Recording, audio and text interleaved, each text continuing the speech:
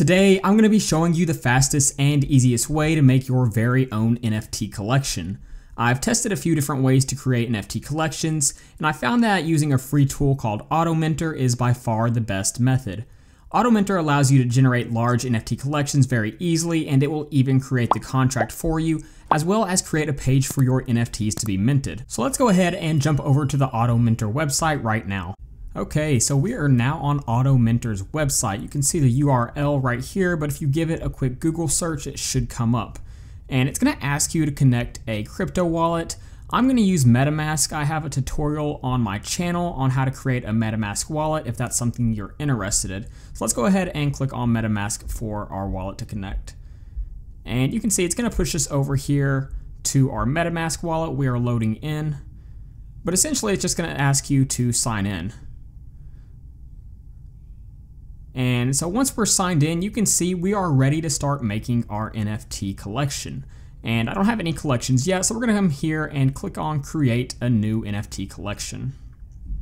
And you can see this has a very simple interface. All we need to do is we're gonna start adding our layers. So the first layer that we need to add is our background layer. So let's click on add layer, and you can title this whatever you want. I'm gonna keep it as background. Let's click on upload.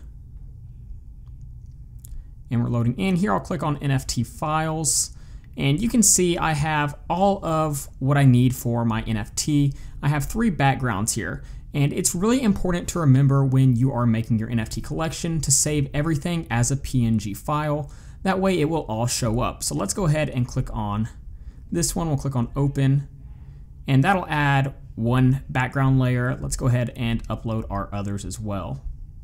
So we'll click on our purple background, and we'll come up here and we will upload our yellow background now as well. And one of the things that's also really simple about Autominter is we can now select the rarity for each of these backgrounds. So you can see if I come here, click on it, we can select uncommon, common, rare, super rare, or we can make it a custom number. So let's say for this color background, let's go ahead and make this one rare, and we'll keep the other 2 as common. And let's go ahead and add another layer to our NFT collection. For this one, I'm gonna make a monkey NFT, so let's just title this monkey. And let's go to upload once again. We're in our NFT files. We're gonna upload monkey number 1. We'll come up here, we'll go to upload. We'll select this other monkey. We'll come here to upload once again, and we'll select this one. And just 1 more to go. Monkey number 4 is right here, and we'll select open on this one. And again, I'm gonna select the rarity I want for each of these monkeys. So let's say, I think this dude right here looks pretty cool. So let's make this one super rare, and I'll keep the other 3 as common. And I'm gonna go ahead and add 1 more layer to my NFT, and I'm just gonna title this one money. So I'm gonna come here to upload once again, and you can see we have 2 money bags here. Let's go ahead and add these to our collection.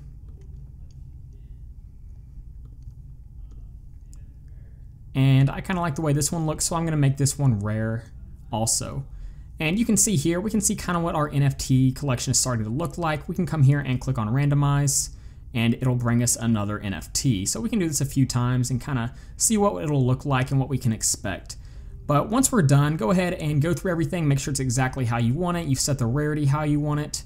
If you have any more layers you want to add, you can do that here. But once you're done, you can come up here and click on Generate Collection.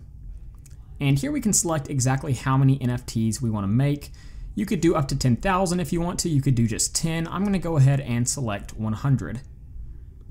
And based off how many you chose, it could take a little while, but I only chose 100, so I think it'll just take a moment. Okay, so now our NFT collection has been created. Let's go ahead and scroll down, and you can kind of see what your collection looks like.